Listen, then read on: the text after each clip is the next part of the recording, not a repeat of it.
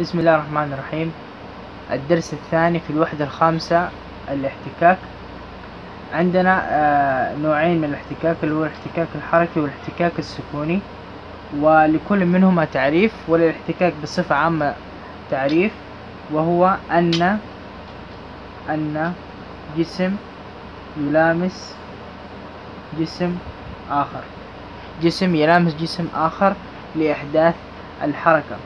طبعا هذا الاحتكاك ينقسم إلى قسمين، اللي هو احتكاك حركي واحتكاك سكوني. احتكاك حركي واحتكاك سكوني. الاحتكاك الحركي تعريفه أن قوة تؤثر في السطح عندما يتحرك ملامسا جسم آخر. قوة تؤثر في السطح عندما يلامس جسم آخر، وهذا شرط الحركة في الاحتكاك الحركي أنه لابد أن يكون هناك قوة. ومثال هذا، المثال لهذا التعريف، أنه عندك مثلا كتاب وربطته بحبل وجيت تسحبه.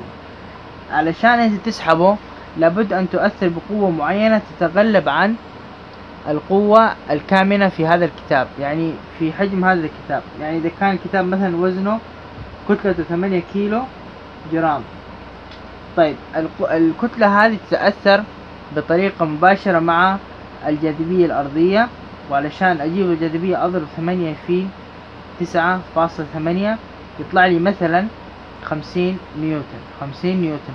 أنا لازم أأثر في هذا الكتاب أكثر من 50 نيوتن. علشان إيش؟ علشان أحدث الحركة، علشان أحدث احتكاك حركي. إذا أنا أحتاج إلى قوة معينة أكبر من الكتاب علشان أقدر أحركها في أي اتجاه، سواء يمين أو يسار أو أي مكان. ومن شروط الحركة أنه لابد الكتاب أن يلامس سطح الجسم أو أي جسم آخر، سواء طاولة أو ورقة أو خشب أو أي شيء ثاني. وعندنا في الأسطح نوعين، في أسطح ملساء وأسطح خشنة. الأسطح الملساء تطول فيها الحركة، أما الأسطح الخشنة الحركة فيها تكون قليلة، يعني إنها توقف بسرعة.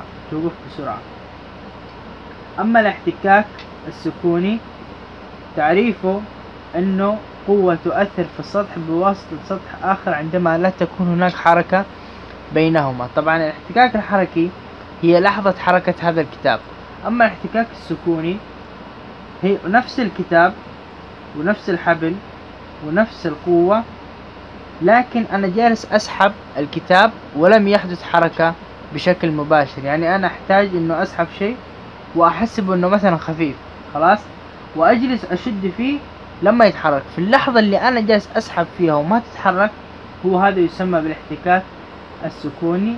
وشرط الاحتكاك السكوني إنه لا تكون هناك حركة بينهما. يعني وزن الكتاب قلنا 50 نيوتن، أنا جيت قاعد أسحب ب40، وبعدين زودت 45، بعدين زودت 50، بدأ يتحرك، بعدين زودت خليتها 55.